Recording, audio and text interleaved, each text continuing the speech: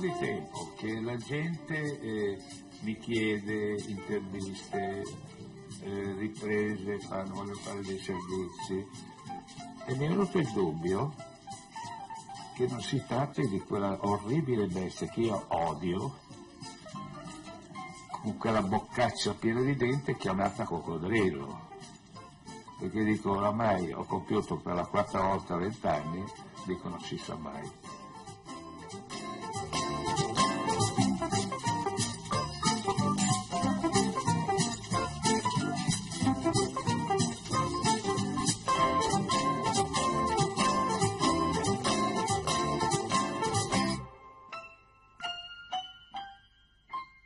Io ho cominciato a 18 anni perché la scuola per me sì mi piaceva, ma preferivo latino, figurati.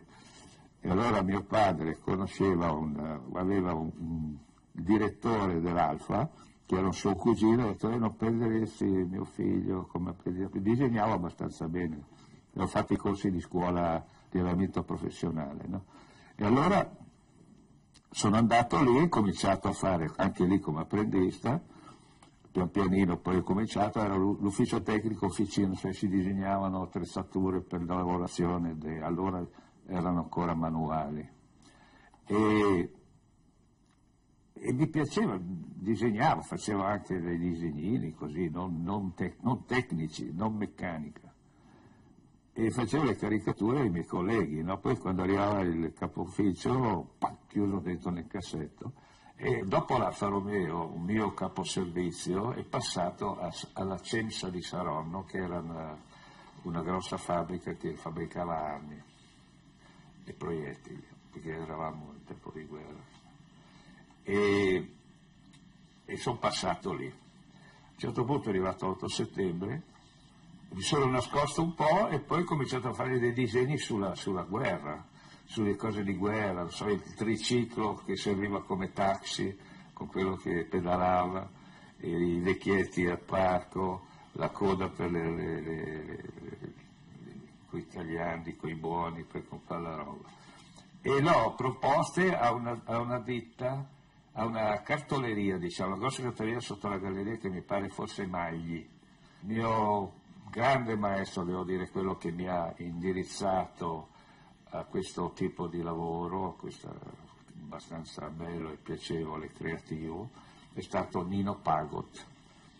Nino Pagot perché ero disoccupato, ho trovato un'inserzione sul giornale, cerca di disegnatori, cinema e animazione, perché c'era un lungometraggio da finire che erano i Fratelli Dinamite. Allora ho fatto la prova, sono andato, ho fatto la prova, ho detto ma sì va, e mi sono messo a fare il lavoro di apprendista, nel senso che è il lavoro di intercalazione, cioè tra un disegno di animazione e l'altro fatto dall'animatore c'è la frangia di movimento per legare i due movimenti. E ho cominciato da lì. Allora, dopo i capelli, la fronte e gli occhi, gli fece il naso. Ma il naso appena fatto.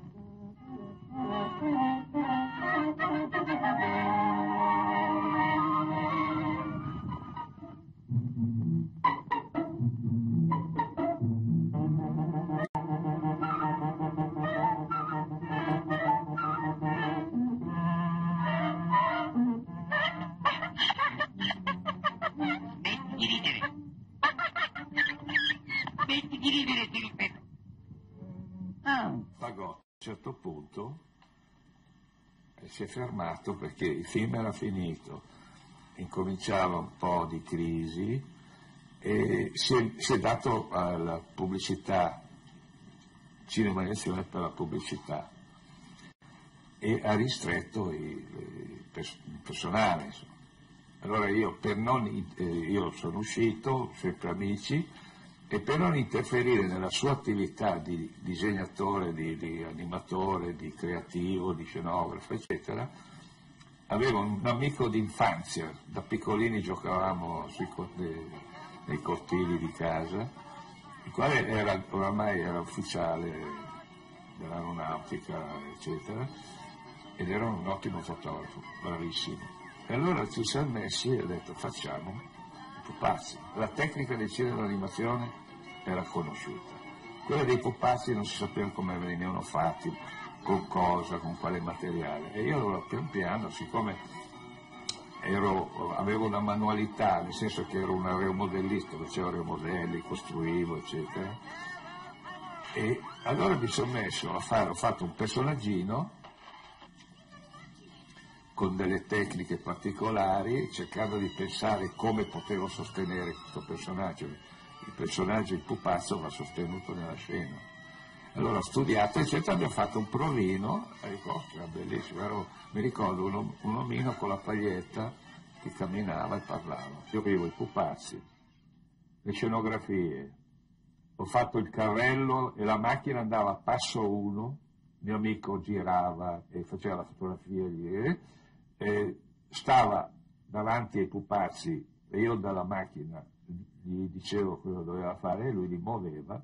Eravamo una bella coppia perché tra l'altro abbiamo lavorato molto insieme e quindi il carrello a passo uno, quindi spostare il carrello, spostare la macchina, eccetera, era un lavoro pazzesco. Poi venne anche il momento in cui notte vi sognavo, amor, carezze e baci, però invano e sol perché io ero alquanto bello, per Ulisse Sbarbatello, e radioso fu per me il giorno in cui io vidi sulla faccia mia la barba ti spuntare. Allora, c'era una struttura in metallo, tutte le parti che corrispondevano alle giunture del corpo umano erano fatti in filo di piombo, che il filo di piombo piegandosi non ritorna al punto di prima, però rimane fermo. Veniva ricoperto in gomma piuma, la testa era in legno scolpita, anche le mani erano in gomma piuma, adesso non ci sono più perché si sono col tempo seccate, rovinate, e questo, ecco, il personaggio si girava, muoveva le braccia, girava la testa, si piegava. Non sei ancora finito di fare e già cominci a mancare di rispetto a tuo padre. Che cosa sia questa musica? Peccato che io debba andare a scuola, se no... C'erano diversi modi di muovere la bocca. Questo qui era articolato, vedete? Era un vecchietto, parlava alla maniera dei film western. Questo personaggio, invece, le bocche si cambiavano secondo le sillabe, secondo le N. Per esempio, qui apre la bocca. Questo era il lamierino, il posteriore della bocca. Dentro inserito c'era un magnete permanente per cui la cosa rimane attaccata. Qui vedete che ci sono dei numeri e fotogramma si sfilava il perno e si cambiava posizione. Questo in tutte e quattro le zampe, per cui poi il passo nel film è classico del cavallo, che lo si vede fino a qua. Questi film a pupazzi andavano nei cinema, infatti erano a colori, difatti ho usato le prime cose a colori, era la Ferragna, erano i primi esperimenti di colore in Italia. Abbiamo smesso perché la richiesta di film per il cinema era calata. Il mio amico, lui era ufficiale, aveva il suo lavoro e abbiamo chiuso e io ho continuato lavorando per i colleghi.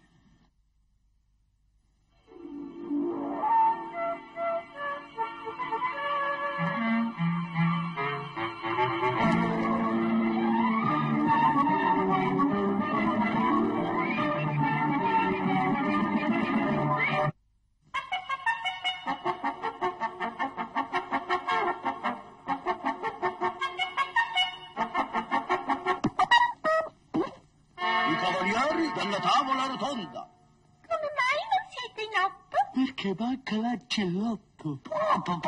Farre, siamo qui per mangiare e ci tocca aspettare. Ma vallo a cercare. La collaborazione con Cavandoli è iniziata nel è tanto tempo fa, nel 65, perché era partito il carosello per Gran Pavesi e Cavandoli mi ha dato una mano nell'animazione, abbiamo collaborato nel 65, nel 66, nel 67 e l'ultima serie abbiamo fatto nel 68. Allora era molto diverso da oggi, cioè oggi c'è l'agenzia che domina e che fa, allora invece tutte le idee erano date dalle case di produzione, che erano parecchie a Milano, e quindi il creativo era nella casa di produzione, non nell'agenzia.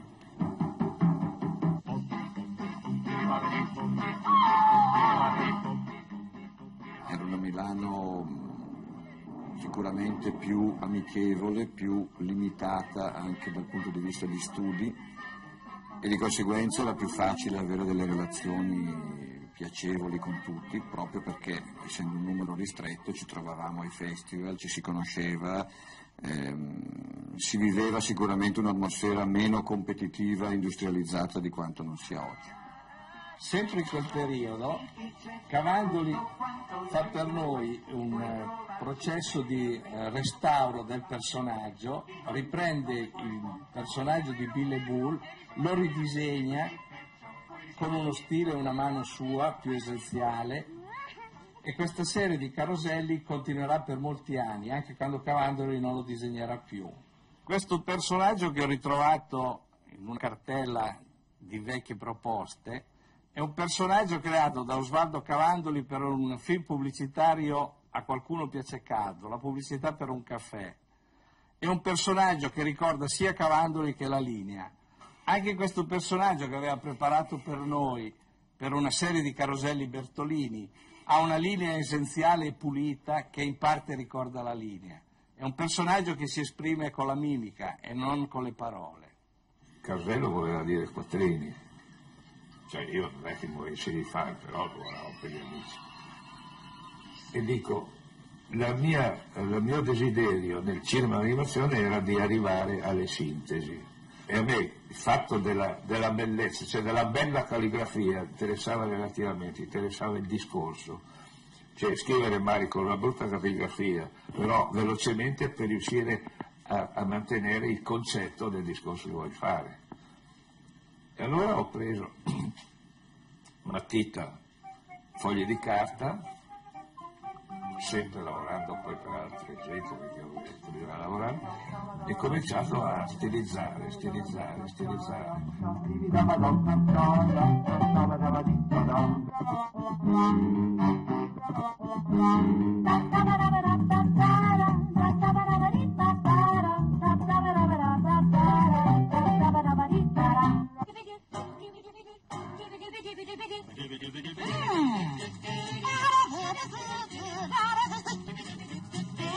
Loro giravano questi film, caroselli pieni di personaggi, di scenografie, e vedevano sta roba, sta righina, perché poi era fatta su pellicola così, in qualche modo.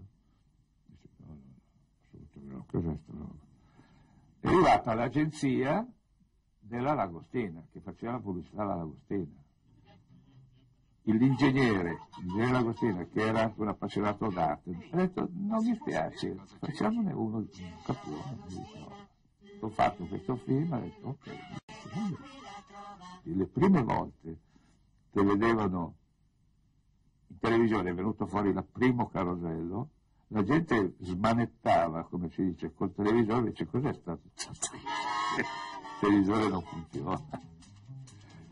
E c'è stata un'ispirazione, perché non è che poi è stata un'invenzione mia. Cioè c'è stata un'ispirazione e in più la mano, perché mi interessava, disegnando, facendo le prove, disegnando, vedevo questa mano che entrava e disegnava, è venuto in mente Emil Cole, il quale disegnava, faceva dei disegni e che poi si muovevano, senza scenografie né niente, facendo della mano nel fotogramma, nell'inquadratura, gli piaceva. Perché il personaggio poi non avendo voce, dei fonemi, il cosiddetto gramelò, doveva gestire e chiedere alla Linea gli facesse qualcosa. Per chiedere alla Linea che voleva la macchina, doveva mettersi lì e fa... La gente dice, ma chissà cosa vuole. Allora entrava la mano e ci dava la macchina, ecco, vedi, capite? La gente, il pubblico, era stimolato.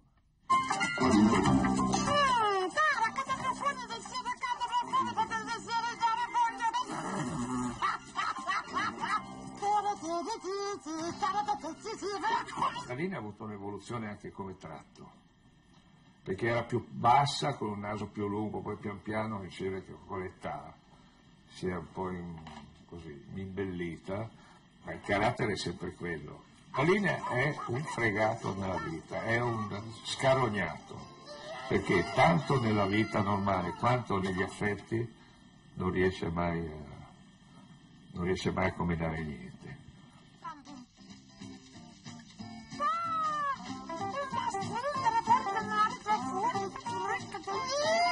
Il carattere della linea, che è un po' acido, un po' borbottone, un po' così anche alle volte villano, perché lui non riesce a spiegarsi, e non riuscire a spiegarsi per lui è il problema, per cui lavora tutto a gesti. E ti devo dire che la gente che sa, che ha visto i miei lavori, dice: ma com'è che adesso cade meno, non si fa male? Perché la gente si diverte per quello, perché la gente cade, la gente ha dei problemi, la gente ha degli ostacoli, e questo la gente si scarica, dice: ma anche lui ha questi problemi con le donne, è bestiale, non combina niente.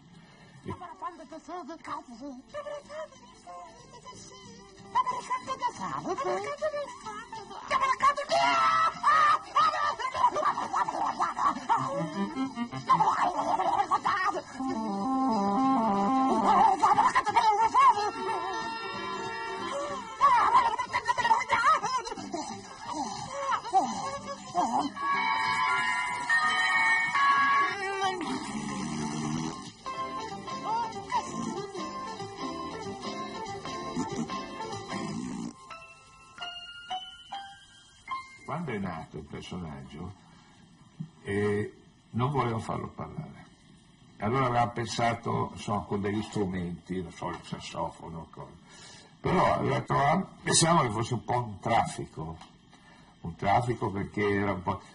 A un certo punto un mio caro amico, che era Bazziza, il figlio del famoso Bazziza, che si interessava di produzioni, di post-produzioni, ha detto: ma io conosco uno bravo, sa la voce, e abbiamo trovato Carletto Bonomi.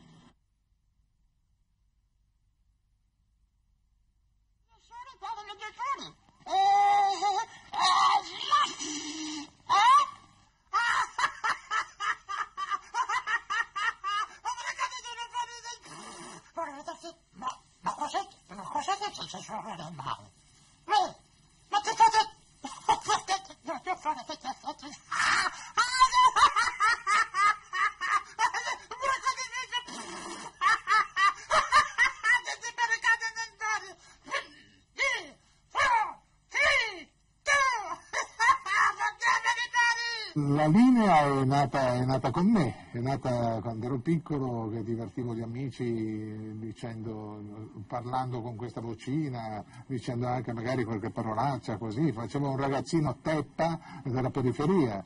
E quando io ho debuttato con Nino Besozzi in teatro, Nino Besozzi mi chiamava in camerino: senti, vieni a farmi quel ragazzino che dice le parolacce, e io e così. Poi un giorno mi hanno chiamato per fare dei provini per il pupazzetto della linea, e appena mi hanno sentito hanno detto: beh, va bene, è lui. 1973, settimana del cinema d'animazione italiano a Londra. È una grande occasione per far conoscere i nostri film all'estero, ed è anche un'occasione per conoscerci meglio tra di noi e diventare più amici. C'è con noi Osvaldo Cavandoli, che ha vinto da poco un premio importante ad Annecy, che contribuisce con la sua carica di simpatia, con i suoi film divertenti, a far apprezzare le nostre opere all'estero. E a un certo punto poi il carosello ha chiuso. Allora io ho preso tutti i film che ho fatto di Carosello, sai che il Carosello c'era 1 minuto e mezzo di spettacolo, non potevi fare pubblicità, e poi c'erano 30 secondi alla fine che usciva la pubblicità. Quindi io ho preso tutte le parti, tutte le gag eccetera, l'ho messo insieme e ho fatto i primi 6 film spettacolo. Dunque io ho fatto 95-96 film dei serial fatti in produzione con un tedesco che ha sempre seguito fin dall'inizio, e girano dunque in 28-30 paesi di tutto il mondo. In Italia il problema era quello, tanto la RAI come le private non volevano fare una pubblicità in diretta alla Lagostina. Nemo profeta in patria, l'Italia non mi bisogna.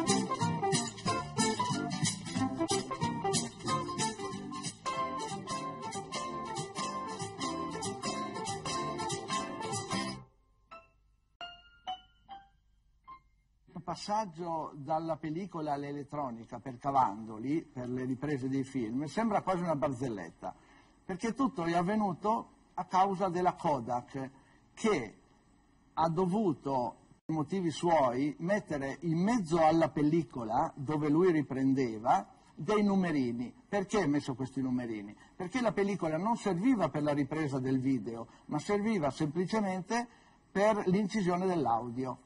E Cavandoli è rimasto fregato in pieno. Vestel White Series. Vestel Lagostina. Le teglie antiaderenti. Probleme mit Hämorrhoiden? Faktor akut?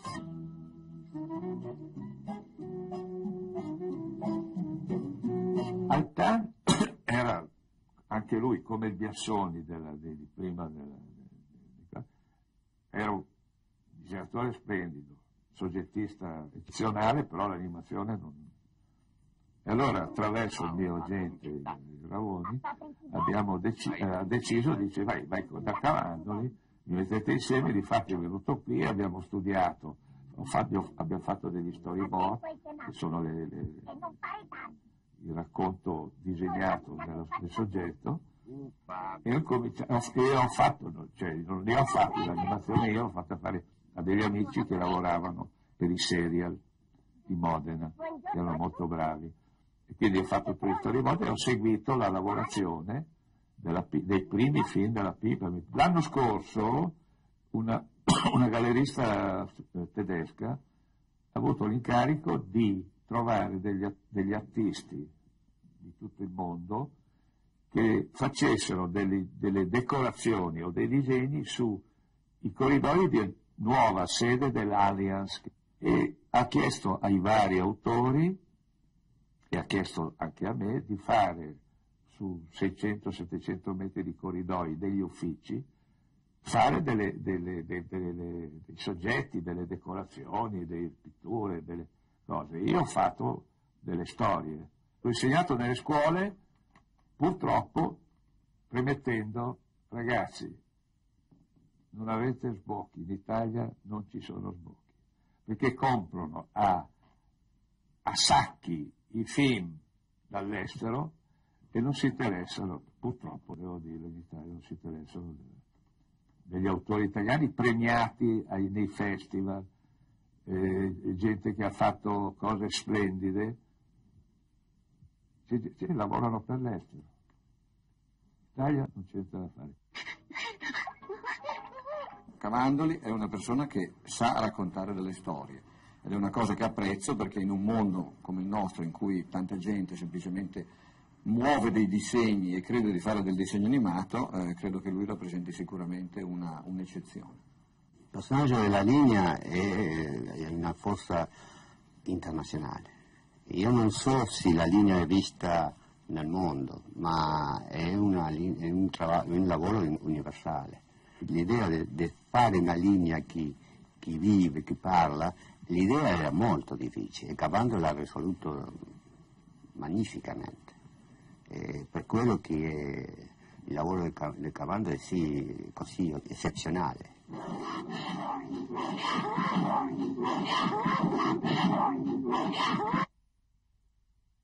Politica dovrei fare così.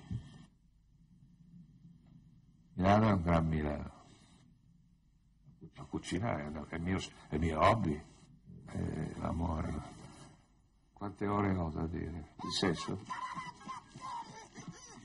Il sesso me lo ricordo, perché è un ricordo.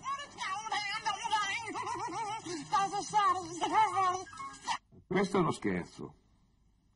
Per il cosiddetto coccodrillo ci vediamo fra 20 anni. Giusto?